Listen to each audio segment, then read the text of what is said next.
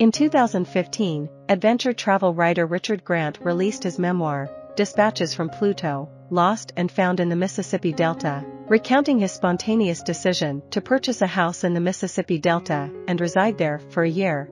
The book presents a humorous tale of Grant and his girlfriend, Mariah, navigating their way through the unfamiliar environment and their dilapidated house. It serves as a coming-of-age narrative, illustrating Grant's transformation into domesticity and his exploration of profound themes such as racism, community, and poverty. Kirkus Reviews aptly describes the book as a blend of various elements, including fecklessness, curiosity, social psychology, social dysfunction, hope, and despair. Richard Grant identifies himself as an unconventional Englishman drawn to remote locations.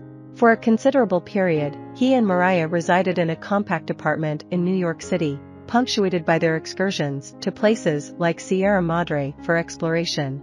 However, following a casual conversation during a picnic, where they pondered what it would be like to live in the poorest county in America's poorest state, they whimsically decide to purchase an old plantation house in Hulse County, Mississippi Delta, despite their lack of prior visitation. This impulsive decision sets them on a year-long journey to adapt to life in Pluto, a small settlement surrounded by cypress trees near the Yazoo River. The initial segments of the book portray Richard and Mariah grappling with the forces of nature. They must adjust to the region's climate, with its scorching heat, suffocating humidity, and unexpectedly chilly nights.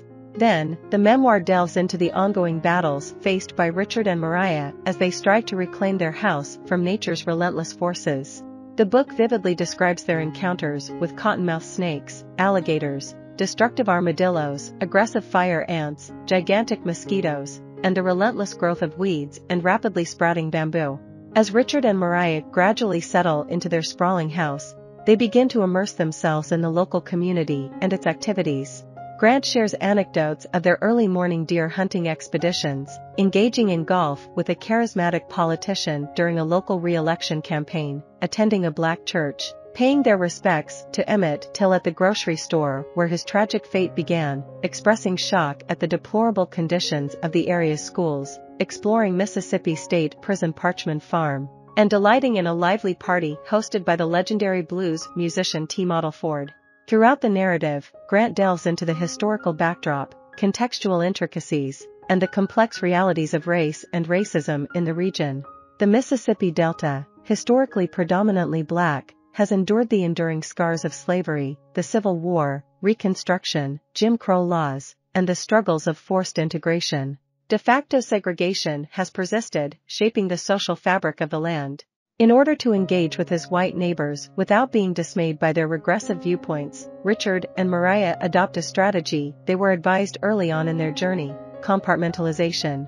Essentially, they must set aside the often untenable political beliefs of those around them and instead focus on their positive qualities.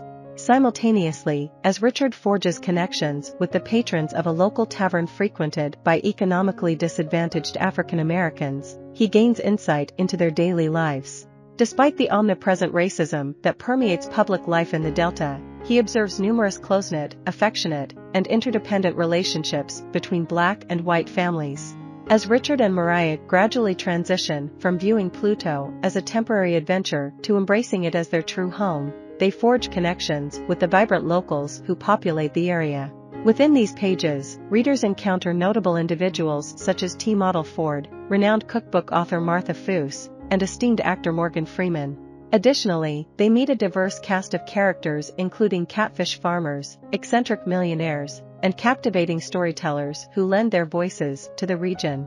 In the final section of the memoir, Grant confronts the pressing issue of the Delta's future, which appears grim given the dire state of public education in Mississippi and the broader southern region. Without resorting to blame, Grant takes us on a revealing journey through failing schools, where students find themselves trapped in a cycle of poverty due to inadequate resources and support. Yet, amidst the challenges, Grant discovers a glimmer of hope, a model school that, through 2 years of concerted effort and despite mounting obstacles, managed to elevate its rating from an F to a C. The book concludes with Richard and Mariah deeply intertwined in their love for one another and their profound affection for the flawed, captivating, and contradictory place they now proudly call home. I hope you enjoyed this video. Leave a like if you did and be sure to subscribe. Thank you.